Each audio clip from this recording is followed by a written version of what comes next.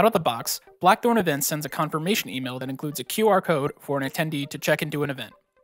With the rapid transition to online events, QR codes are no longer required on confirmation emails for a webinar or fully virtual experience. In today's video, we're going to walk through how to add our AttendeeLink to your event confirmation emails. We'll create a new process so the confirmation email contains either the virtual meeting link or the QR code for your in-person events, and then see how it all looks for the attendee. First, navigate to the setup page and search for classic email templates. Select the new template option and click on custom without using classic letterhead. Next, give your template a name and make sure to mark it as available to use. Now, create a subject line for your email.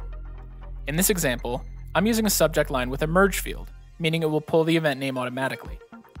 If you'd like to use this exact subject line, you can find it in our documentation by following the link in the description of this video. Next, we need to add some HTML into the body of the email.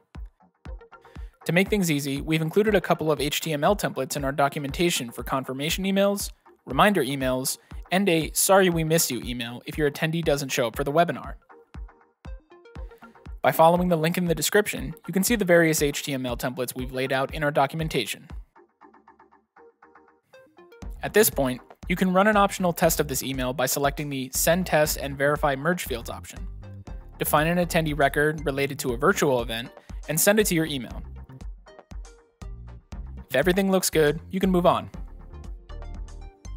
Next up, we need to set up an email alert to send from our process builder. This will make sure that the new email template we created actually gets sent out to attendees when they register. Start by searching for email alerts. Click the New Email Alert option and make sure to define the following fields. Give your email a description, set the object to attendee, define the email template we just created, and then set the From email address to current user's email address. That last field will ensure that the emails that get sent out come from the user that's authorized in Blackthorn Events. Now we'll create a new process in the Process Builder. Select New and then choose the When a Record Changes option in the dropdown. Select the Only When a Record is Created option. Make sure to set the event category to Virtual Event as well. Note that at this point, we're defining this for virtual events and virtual events only. If you'd like to create a process for other types of events, such as in-person events, make sure to set up other category processes as well. Under the Select and Define Action setting, make sure to set the action type to Email Alerts, give it a name, and then select the email alert we just created. Your process builder should now appear similar to what this one looks like. All that's left to do is click the Activate button, and we're good to go. Now whenever an attendee registers for a virtual event, the attendee will receive a confirmation email with the virtual event details and a link to join the meeting. It's important to note that Blackthorn Events comes with a static workflow rule for emails out of the box. Since we now have new processes defined for our virtual event emails, we need to deactivate this out-of-the-box workflow rule. To do so, simply navigate to the Setup menu and search for Workflow Rules.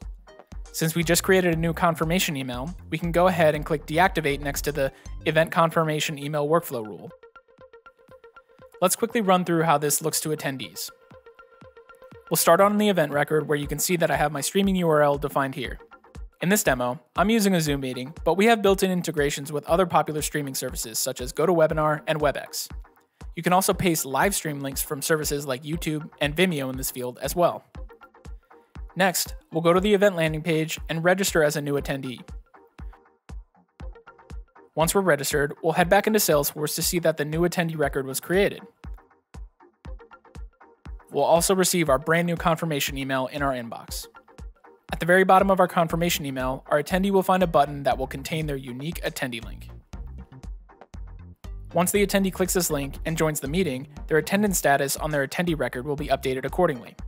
Keep in mind that no matter what streaming service you're using, whether it be Zoom, WebEx, YouTube, and so on, the attendee link will update their attendance status to Attended once they click this link.